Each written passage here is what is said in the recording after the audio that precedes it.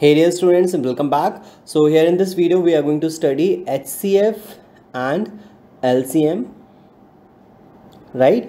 HCF stands for highest common factor and LCM stands for least common multiple. We all know this much, right? That HCF stands for highest common factor and LCM stands for least common multiple, and we also know the meaning of factors and multiple. This has already been taught to you in our previous classes. So let's understand how to find out HCF and LCM. So I am taking two numbers, 16 and 36 I am taking here to find out the HCF and LCM of these two numbers.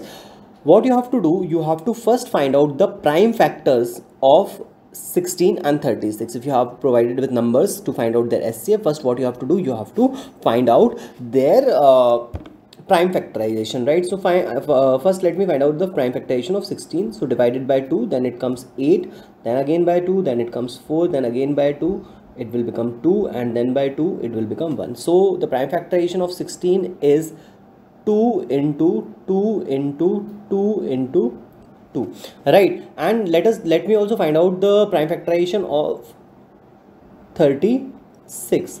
So again by 2 it will go 18 times, then by 2 it will go 9 times, then by 3 it will go 3 times, then by 3 it will go 1 time. So this 36 can be written as 2 into 2 into 3 into 3. So these are your prime factors now.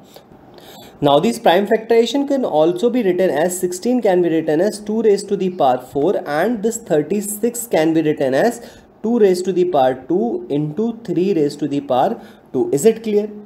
Now to find out HCF, what you have to do, you have to take the common prime factor with the least power. The common prime factor here is 2, because that is occurring in the prime factorization of 16 as well as in the prime factorization of 36. So here the common prime factor is 2 and you have to take it with the least power.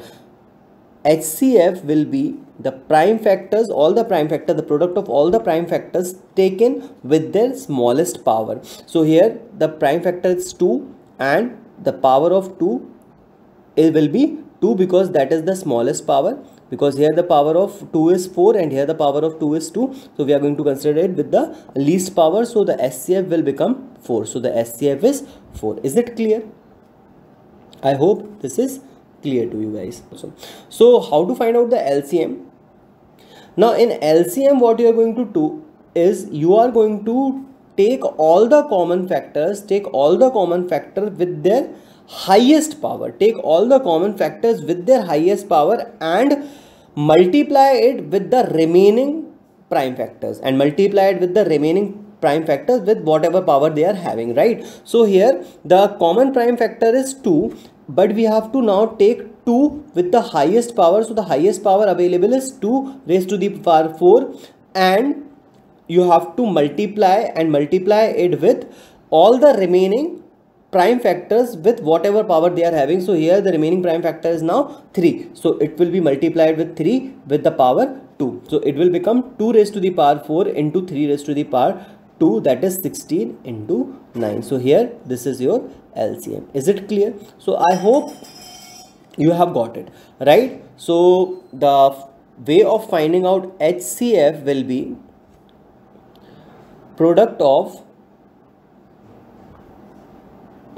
common prime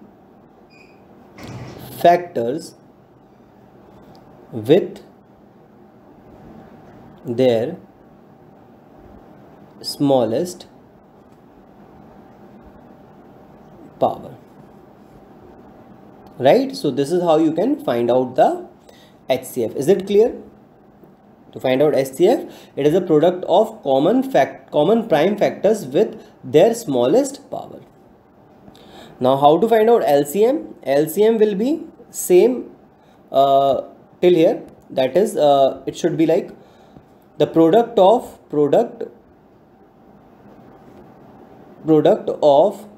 common prime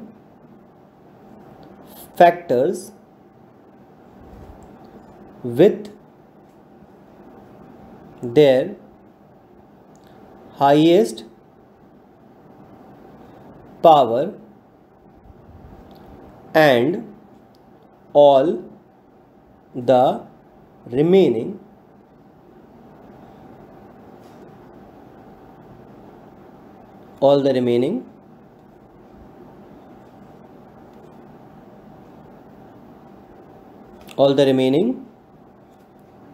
prime factors